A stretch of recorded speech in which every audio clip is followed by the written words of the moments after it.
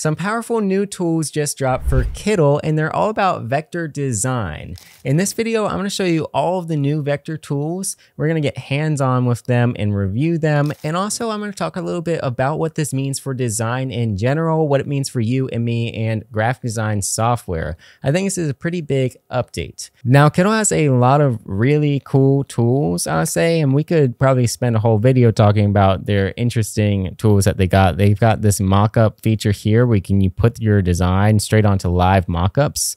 It's really helpful. They've got tons of templates, cool typography. They've got a bunch of elements and icons. They've got stock imagery you can just drop right in, textures, a lot of interesting stuff here. Now, I just posted a video about using Kittl for a real design project. So if you're interested in that type of stuff, you can check that out in one of these top corners. But for now, we're going to focus on the vector tools and what's strictly new to this big update. My name's Grayson, this is Grayson's Graphics, and on this show we talk about all things design. Kittl partnered with me to bring you this video and this information, and we're gonna have a little coupon code at the end of the video, but this is my totally unbiased and honest review of the new update.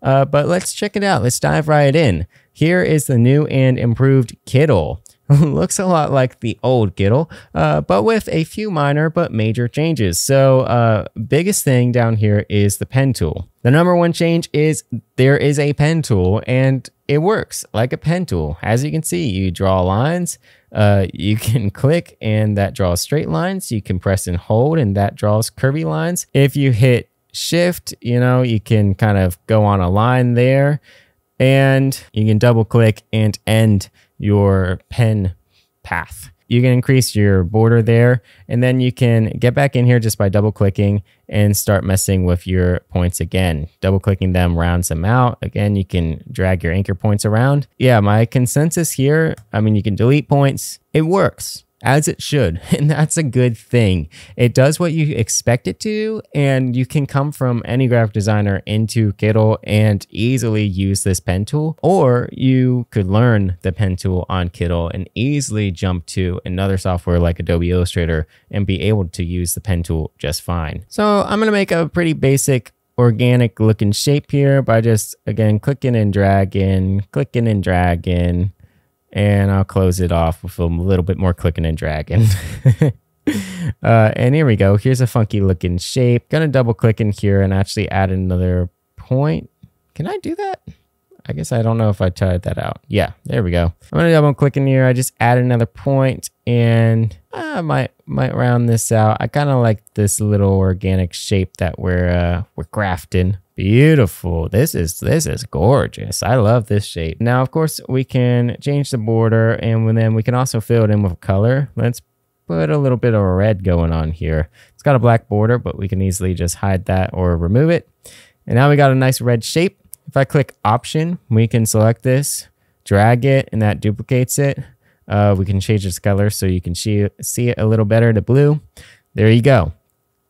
So again, we have a pen tool. I think it's pretty impressive that an online template-based software like Kittl can have a functioning pen tool that doesn't have any bugs and works well and is quite snappy. It's pretty cool because traditionally you only see a pen tool in real vector heavy softwares that you download to your computer and they take up all your hard drive space. But Kittl's got it, they figured it out, and I think that's pretty good. Now I've got my two shapes here, and if I select it, here's our next big tool, number 2, the shape builder.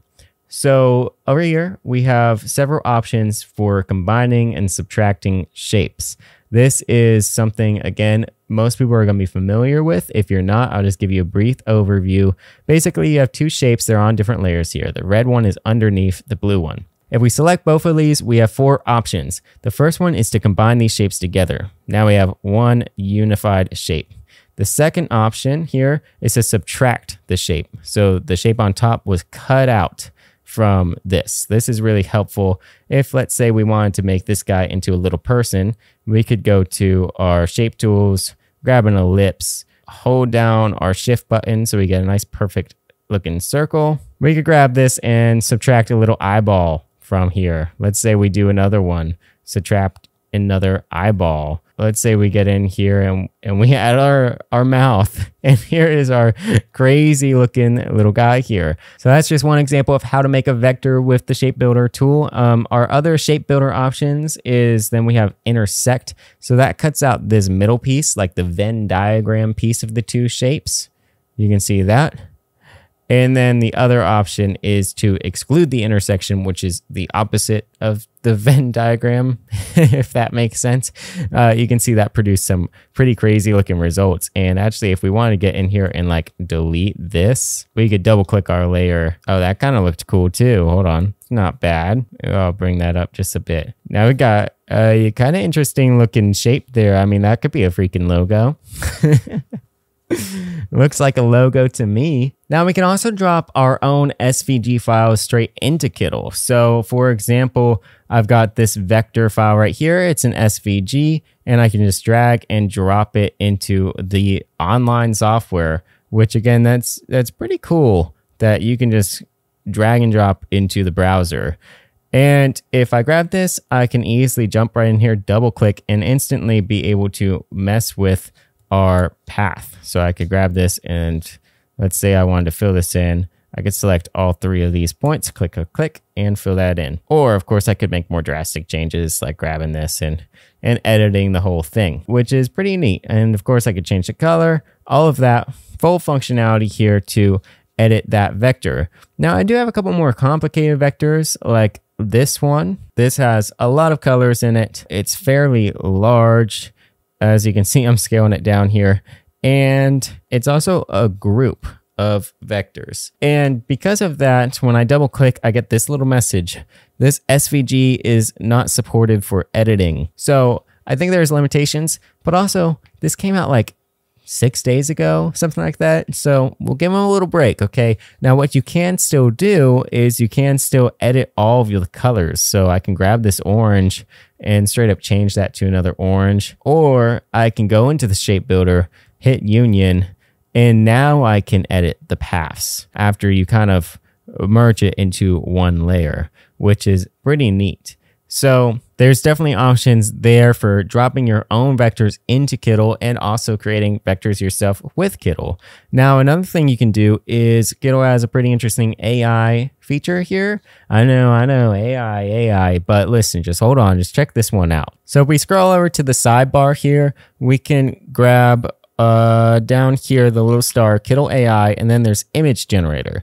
You're gonna click on this, and then they've got a couple of different styles down here. For what we're doing, we're gonna hit the vector style. So I'm just gonna do the first one.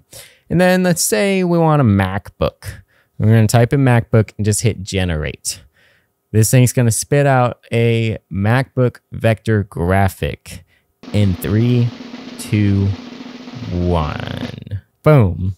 And there it is. Looks pretty cool. It's literally got the Apple logo in the middle of it, which is sick, but it is a lot of black. So I'm going to generate again, see if we can get one that isn't so much of this black screen, something that looks a little different.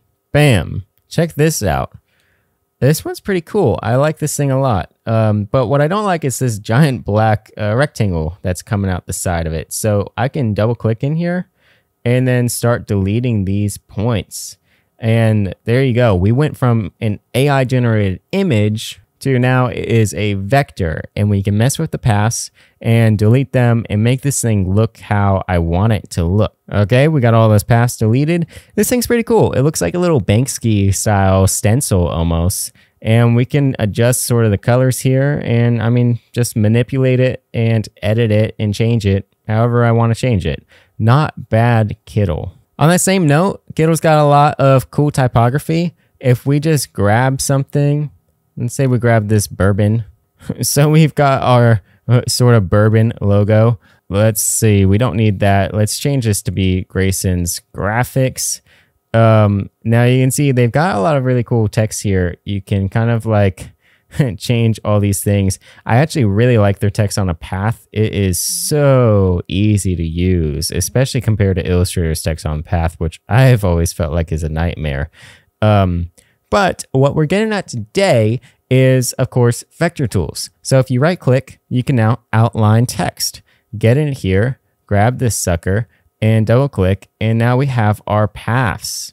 This is really helpful for making custom typography. I can hold down Shift here and you can see it stays on the same plane, which again, that's really, really actually practical and helpful for making really interesting typography. I can grab in here and manipulate each one of these, make this a little bigger, let's say. But most importantly, if I didn't like the way this G was looking, I can delete and I can try things on my own, add a different path here, round it out, kind of curve it. And of course, this doesn't look very good, but it's the fact that I can. It's that I can do it. And with enough time, and if I wasn't just trying to show you something, if I was spending time on this, I could make some really interesting custom typography and really cool looking logo, vector-based logo. And when you're done with your really cool typography here, you could hit share and you could download the project as an SVG file yourself. Last big feature that I want to cover in this video is Kittl announced real-time collaboration tools for teams. So basically, people on different computers around the world can all hop into the same project, the same artboard, and edit it in real time. That's kind of wild. That is actually a really big deal. And that is a very unique feature to Kittl. And I think that's going to be very practical and very helpful when collaborating. So now we've seen what Kittl can do, I just want to talk about just for a second, just you and me, let's just talk for a second about what this means in general, because I think this is a big update. In my mind, there is kind of a war going on in professional design. And, you know, you've got people who are agencies or they're professional logo designers, and they're using professional design softwares like Adobe Illustrator and Figma, let's say, and all of those professional softwares. And then you got people that, you know, just need a flyer or a book club poster, or they're running a small business and they need some basic designs. And that has been really a market for these softwares like Kittl and like Canva. But I feel like with this software update, with this big new change to Kittl, I feel like they're bridging the gap a little bit between the professional design software and the amateur software. And they're bringing a lot of functionality. I've met a lot of people who are using Kittl and they're using Canva as their primary design software. If you're a social media manager or an influencer or a content creator or a small business owner, you now have access to designing logos and vector-based tools and typography and all these really helpful templates and tools that they have on top. And you can just dive right into here and learn graphic design pretty easy. Let me know if you use Kittl or you're planning to use Kittl after this update, and just what your thoughts are overall in the comments below. And also, again, I've got a coupon code, a Kittl coupon. So if you do want to try Kittl out, I got a little thing. It's in the description. It'll give you like 25% off. Or they have a free trial and you can try that out too. And then if you like it, you might want to buy the pro plan. 25% off. It helps the channel out and it helps me bring you content like this where you get big updates about softwares and all types of design news. And there's a chance that you are watching this video because you're procrastinating your design project and you don't want to do that work of opening up Kittl or Adobe Illustrator. And if that's you, if you're procrastinating right now, I've got a great video for you to watch next. It's right over here, and it's about me using Kittl to design a whole project in to beat that creator's block and just get started on my project. So check that out.